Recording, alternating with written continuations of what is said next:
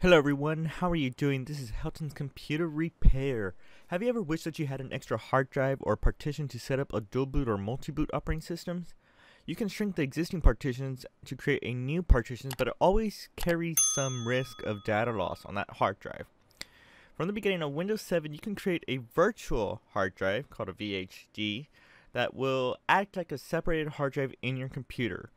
The virtual hard drive is pretty much stored as a VHD file that can pretty much be a physical disk, and it can be mounting a virtual hard drive that can easily copy files from another virtual disk.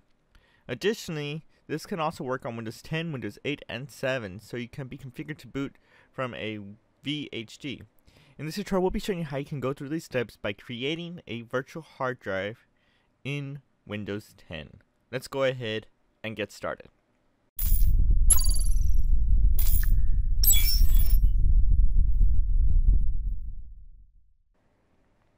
So first thing you do, you pretty much go to search right here, or technically if you type in the Windows R key, it'll bring up the run. Or if you want, you can also search for run, and it'll bring up the run. You get the point. Regardless, we're going to go ahead and type in comp mg.mt.msc.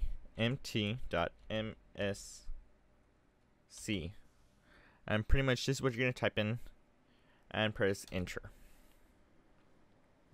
And pretty much it's computer management. We're going to go ahead and expand this. And then from there, we're going to go on the left side where it says disk management. Go ahead and select it. It might take a little second for it to load up, but it's fine. Next, what we're going to do is we're going to go ahead and right click on disk management. And we're going to select create VHD right here. Now, you can store it wherever you want to. By default, I'm actually going to store this here on the C drive. So to get to there, there's pretty much C drive right there. I'm going to name it virtual underscore drive. Simple as that. So it's just a virtual drive. And that's how it's going to be set up. Right here, there's two different changes here. This is the port on virtual disk drives up to 240. That means 2 terabits. You understand that this is not going to be able to work on 2 terabits. If you ever do, you can enable it right here. You would select the VHDX that goes more up to 64 terabits, but again, that is a crazy size storage, so I'm just going to go ahead and leave the VHD by the default support virtual disk right there. Now on here where it says virtual hard drive size, I'm going to put 20 gigs and not megabytes. We're going to put gigabytes. That's going to be needed for this to work, and after doing this, we're going to go ahead and press OK. It'll take a little second because it says right now on the bottom, it says creating a virtual disk. Let it do its work. And on the right side, it's going by percentage right here, creating its little list. So let it do its own work right now.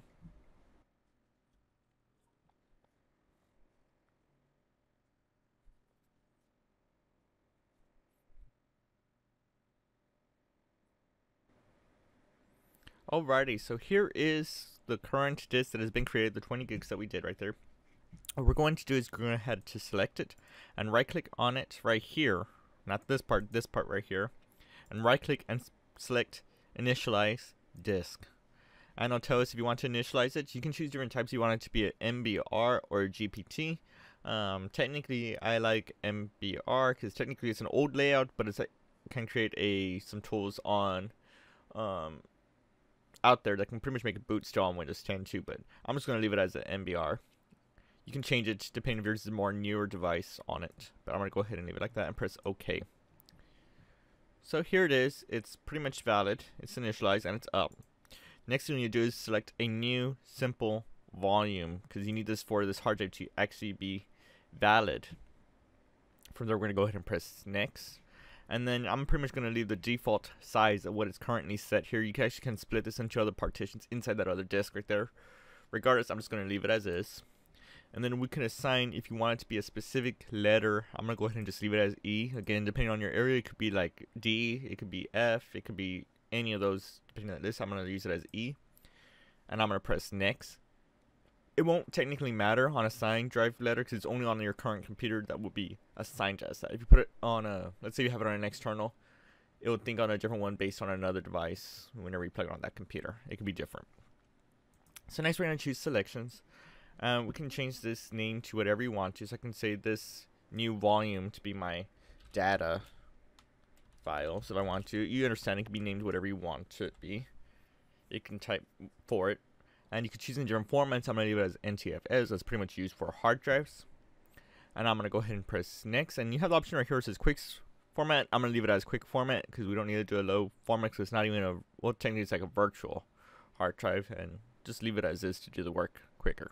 So let's press next and press finish, and it just said that it is just finished creating that file.